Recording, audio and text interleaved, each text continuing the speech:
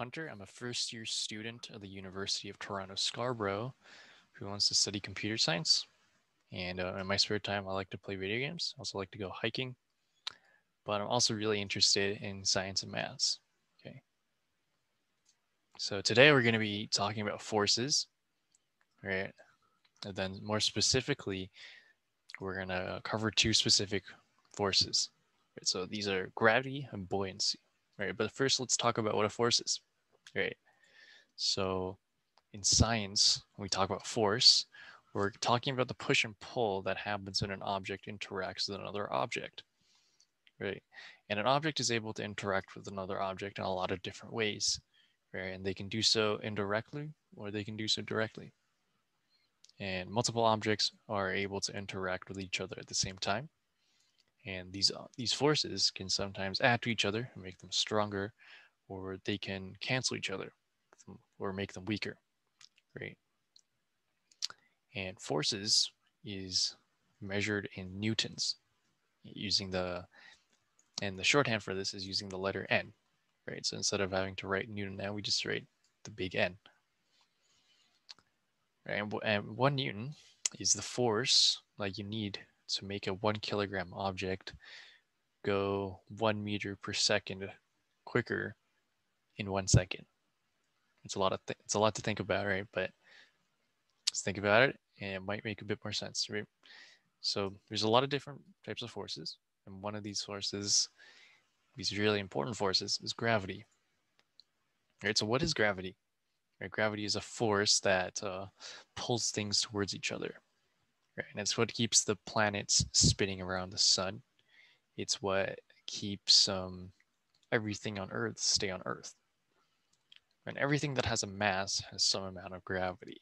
Right? So the Earth, the moon, me and you, my water bottle, right? Everything has gravity. But if it has more mass, then it's going to have more gravity, okay?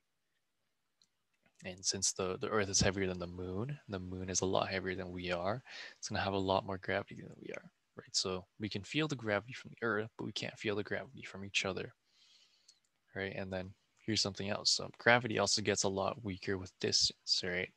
So if you're really far from the Earth, you're going to feel a lot less gravity, right? So that's why astronauts in the space stations, right, they don't feel very much gravity from the Earth because they're really far away, but they still feel a little bit of it, right? And so let's talk about buoyancy, right? So buoyancy is an upward force that opposes gravity. And if there's no gravity, then there is no buoyancy, right? So what it is that all fluids exert a buoyant force, okay? And when an object has less density than its surrounding medium, then it will be pushed up into a surrounding medium of equivalent density, right? And an object in an area of higher pressure will move into an area with lesser pressure. You know, why I'm saying that is because pressure and density are proportional. But okay, maybe you don't know what density means, right? But what density is very simple, right? So it's the amount of mass within some amount of space, right? So say a balloon and a coconut are very similar in size, right? But a balloon is a lot lighter, right? And a coconut is a lot heavier. So that means that the coconut is denser, right? It has more density. And when you think of pressure, think of like a balloon, right? You pop up a balloon, you like blow up a balloon, and the inside there's a lot of pressure, but when you pop it, it releases all the air and it all comes out, right? So yeah, so here's this diagram, right? So the weight of the object pushes it down, right? And that's gravity pulling it down towards the ground. And the buoyant force opposes that, right? And then if these forces are equal, then it's gonna float. But if gravity is stronger than the buoyant force, then it gets pulled down.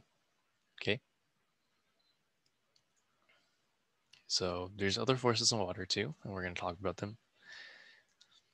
So other than the gravity and buoyant force, there's also the thrust and drag. Thrust is what makes something go forwards, and then drag is the force that opposes thrust and tries to stop you from going forwards.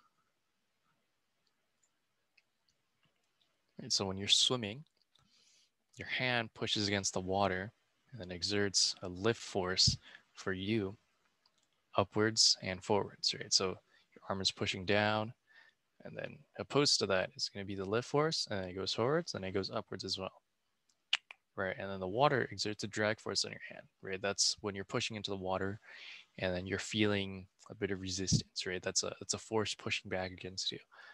And then the resultant force is like when you add all these forces together, and then you get a resultant force that moves the swimmer forward. Okay. And the forces in boats. Okay, so it's actually quite similar, right? It's quite similar in concept. So on a rowboat, the paddles are sort of like your hands, right? They push down and back into the water, and then you go forwards, right? And in a propeller, it's almost sort of like the same idea. So each of these blades, right? They push the water down, and then they push it back, right? So can you picture that? So it's sort of like a fan, right? It pushes it down, pushes it back. So it's sort of like sucking water in and then tossing it out the back, and then moves the boat forward. Right, so that's basically the presentation, but we have an activity, right? So this is just a little boat with a rubber band motor, okay? So how this works is that you're gonna need a small plastic container that floats, just a couple popsicle sticks, and a glue or just something to stick things to each other, and then an elastic band, right? Also a pair of scissors to cut some stuff. Right, so what you're gonna do is you're gonna attach popsicle sticks to the sides of your little container that's gonna be your boat, right? And then you're gonna put the elastic band onto each side of it. You're gonna slide half a popsicle stick through the elastic band.